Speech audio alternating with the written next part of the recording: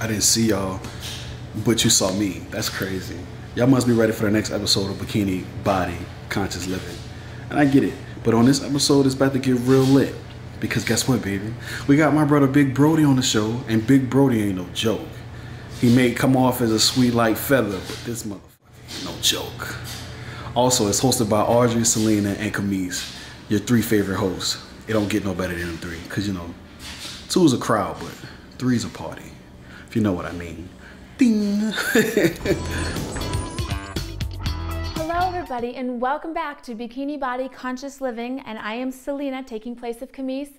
As promised, I'm going to be bringing out Dr. Audrey to show us how to make a great cheat meal today, clam chowder. I can't wait to hear about it. So Audrey, come on out. Hello. How are you? Good, nice to see you. Look at, thank you. You look wonderful in your gold dress. Thank Very you. nice. I have to tell you though, this dress is beautiful. You have to tell me who makes it and where did you get it? I got my dress at Macy's and it's a Michael Kors. Isn't it great? I love the color. Love it. No, this is my favorite color. Mm-hmm. You don't mind if I go and pick one up, do you? Not at all. There's a bunch of colors and patterns. It's great. I love it. Well, I made a cheat meal today, but I have to tell you guys, I cheated a little bit because I used Selena's recipe. This is not my recipe. You know that I try to stay fit, try to teach you guys healthy ways of eating and healthy things to do, but so you we all cheat have too. Absolutely. I love cheat meals. Hi everybody and welcome back to Bikini Body Conscious Living. I'm Dr. Audrey Beth, your personal trainer, and today I have our fashion model Tony Mitchell with me to show you some exercises, and we are actually coming to you from this beautiful Waldorf Astoria resort out in the desert. I mean, this is amazing. We've got this great pool behind us, fresh air with a breeze, which is really nice. It is just so gorgeous out here. And today we actually are going to show you an exercise that works multiple body parts, which you know I love those exercises that are multi-purpose. So we are doing a push-up with a leg lift, and everybody out there, I want you to join us. So I'm going to have Tony in just a moment get down into push-up position because we are working shoulders, triceps, we are gonna work our butts, and we are gonna work our hamstrings a little. So okay, she's getting ready to kill me, but I'm ready. Okay, down to push-up position, and I'm gonna join her in just a second. All right. Everybody out there, get ready. We're going down in just a second here. Get comfortable. We're gonna do this nice and slow to a push-up, down, and on the way up, we're gonna push up and lift that leg. Great, and hold it for a second, and we're gonna go back down, and another push-up, and we're gonna lift the left leg this time. Great, let's do it again. Down, and push. Everybody out there should be joining us. Down, and push. Keep going, Tony. Oh God. I told you she was gonna kill me. Hard. So everybody out there, I don't know if you can see this, lift that leg nice and high, down and push, and you really want to squeeze those glutes. And welcome to Bikini Body Conscious Living. I'm Audrey, here with you from sunny, beautiful Southern California. I have Selena with me, our favorite cook, and our fashion model, Tony, and we have a really special guest today, Big Brody. This guy is amazing. Social media phenomenon. I mean, Instagram, YouTube. I'm going to let him tell you all about it. This guy is just incredible. And we are at the Art of Rap Festival, and we are so happy that he is here. This guy is just incredible. So, Big Brody, thank you for being here. No, thank you, Audrey, for that introduction. So gracious. Phenomenon. Yes. Guru, I don't know, guru, phenomenon, sensation, I can't say enough. Just well, thank Big you, like Brody. I said, thank you. I don't know, we might have to get him to flex all home. Can you get a close-up of that? No, his biceps are like the size of my thigh. Yeah, you know, I stay in the gym, I work out, very conscious of my health and my child's health, you know, so I keep them year-long, sports, basketball, football, eating right, drinking right, sleeping good, you know, just exercising, thinking about life after, you know, youth. Now, were you always kind of like this? Like, is your son already like this, or is he? Were you like a scrawny kid at any time in your life? I was a string bean. I was a string bean coming up. This guy was That's a string bean. I don't believe this. No, you guys, you can see this. We need to see pictures. To about 16 years old, I was a little guy. String bean.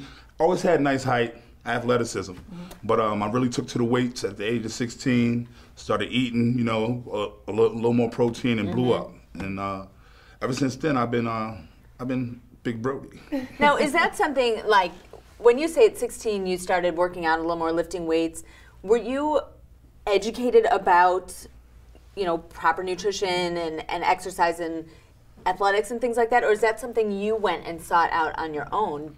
No, I really wasn't into nutrition or nothing at the time. You know, what kid is, you know? I agree. I drank my soda, ate my candy and all that, but I always had a dream of being, you know, a big guy. Do that again? This is like my little Selena twist, but he does it without even moving You know his what? shoulder. He's going to have to do the Selena twist today, I think. We call it twerking. Okay, hold on. Selena, put your hand. Okay, go.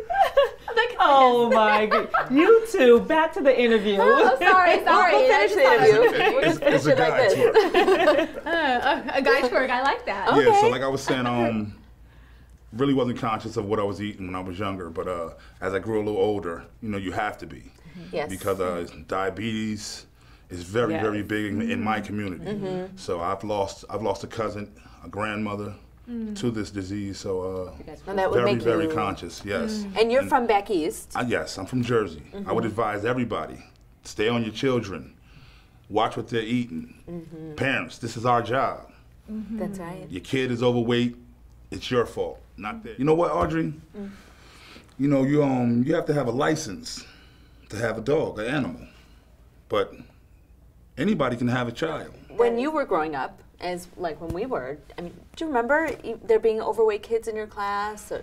I probably had one or two fat kids in my school, Right, period. right. Not Not just even in my your class, class. just That in is my the whole school. Right. Yeah. So to look at today's kids, you know, knowing that they're sitting at home on the phone, on their video games and not getting enough exercise, it's on the parents, you know. Take these things away for a little while. Right. Get out there, run around, ride your bike, exercise. Nutrition. No, you. What do you eat? I mean, you said you ate candy and everything as a kid, but now what does Brody eat to get the size that you are, to stay healthy? And what do you feed teach your those biceps. Yes, Well, and then what do you teach your son? Don't get me mistaken, I still do have my little cheats here and there, but for the most part, I'm protein heavy, you know, very nutritious. Protein keeps the muscle up, you know, and I cut back on the sugary drinks and things of that order, and I try to teach that to my child as well, you know, a lot of water, and just, he wants to stay fit, so therefore it's kind of easy, you feel me? He wants to be a super athlete, so therefore he helps me do my job. Now, do you have a favorite meal? If I had to say, mine is a surf and turf, a steak and lobster. Oh, well, Not a bad choice.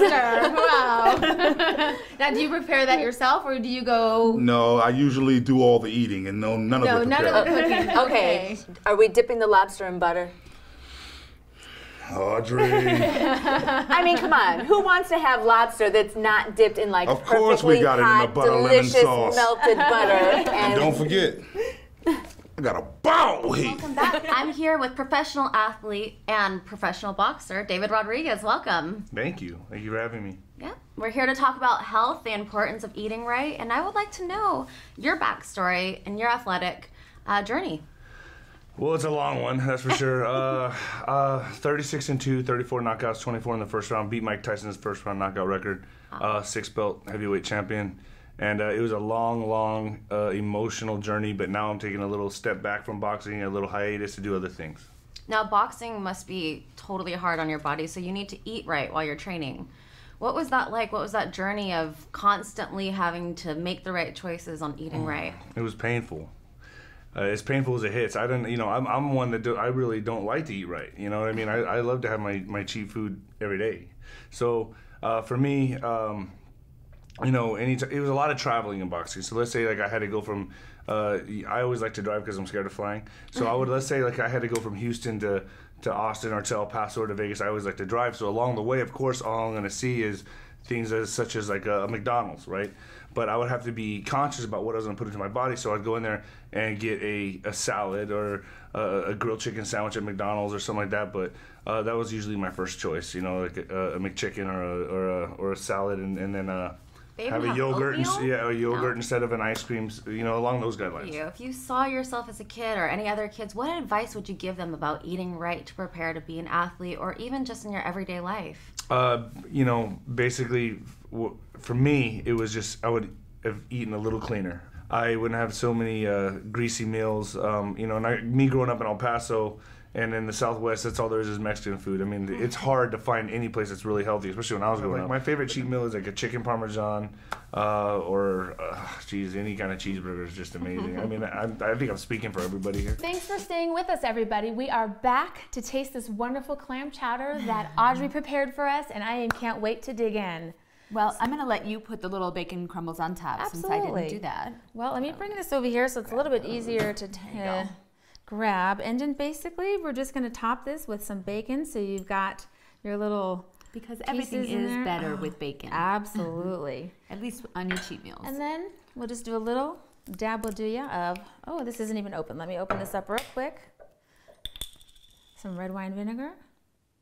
Little dab. And you know what else is great with this red wine vinegar? You can actually throw it on your salads as a nice light dressing too. Of course you got to incorporate the salads, right, on our cheat meal. But yes, we do love to make some great salad dressing with that. So there's a spoon for you. Cheers. All right. And let's dig in. I cannot wait. I'm going to get a little piece of bacon and some red wine vinegar in this.